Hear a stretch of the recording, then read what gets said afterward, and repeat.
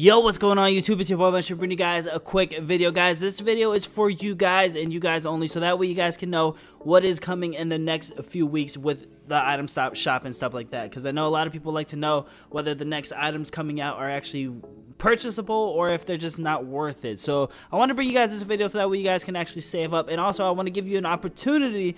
If you guys can kill 1,000 likes on this video, I will be doing a giveaway on any one of these skins. You guys got to let me know down in the comment section below which one of those skins are your favorite skins. But with that being said, let's get into the video. It's going to be a shorter video, but this video is just for you guys to have knowledge of what is coming in the near future. So upcoming cosmetics found in patch version 5.1.0 files. Data mining of the file patch is releasing tomorrow. Already downloadable on the new Chinese version of the game. Reveals a number of upcoming cosmetics we should see in Battle Royale over the next upcoming weeks. So basically, these are the pickaxes. We got the clutch axe and harpoon axe. I don't care too much about these two pickaxes. Maybe this, I don't know. Honestly, this one's kind of cool because it's a harpoon, but it's not like you're going to be able to actually shoot it or anything like that. So I don't know too much. Maybe if I had the shark skin, I would like it a lot more. This one is cool just because of the gold chain. I honestly like the gold chain, and this 8 ball that is at the bottom of it. I like those two features added to that. I kind of like that pickaxe a little bit more than the harpoon one, but again, that's just my personal opinion. So now we have the skins, which I actually like that they're doing this with the skins. As you guys can see, these are 2 brand new skins, but they're also brand new faces. We're not seeing the same old faces. Like as you guys can see over here, we got this girl and this girl's face, the same exact person, just the hair is different, the facial structure is the exact same, everything about it is the exact same. So they've been doing the same faces as the default skins for a while. They've just been changing the hair colors and basically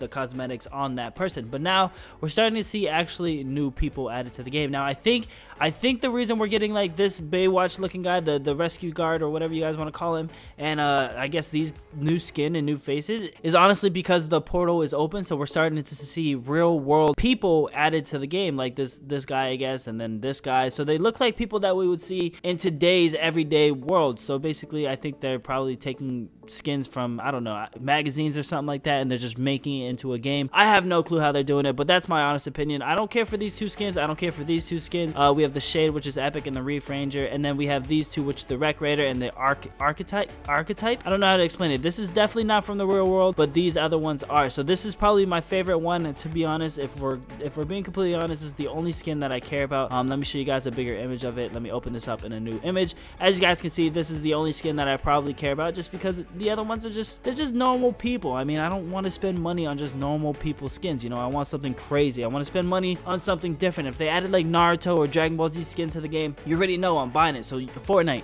if you're watching this video, make a collab, man.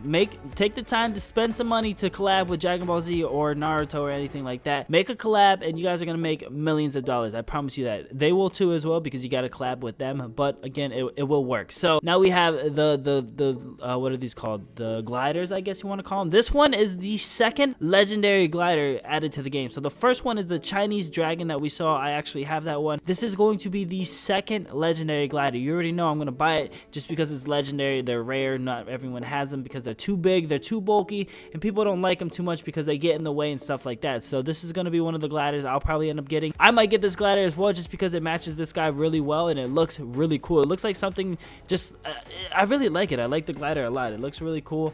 But besides that, those are the 2 gliders coming out. And then if we come down, we have the birthday cake, which if you don't know, they're celebrating Fortnite's 1-year anniversary for Battle Royale. And then we have the back blings and stuff like that. Now these back blings aren't too special. These 2 are kind of cool. I like the shark one, but besides that, these are just kind of boring things. And then we have some emotes coming to the game. But honestly, I'm not too happy. I'm not too ecstatic about these new skins. You guys got to let me know down in the comment section below. What do you think? Maybe this is just my personal opinion and maybe I'm completely wrong. You guys got to let me know by giving the video a thumbs up and letting me know in the comments if they're starting to slack on skins. I want to know you guys' honest opinions. But with that being said, thank you guys for all the love, all the support, and I'll see you guys in the next video. Peace.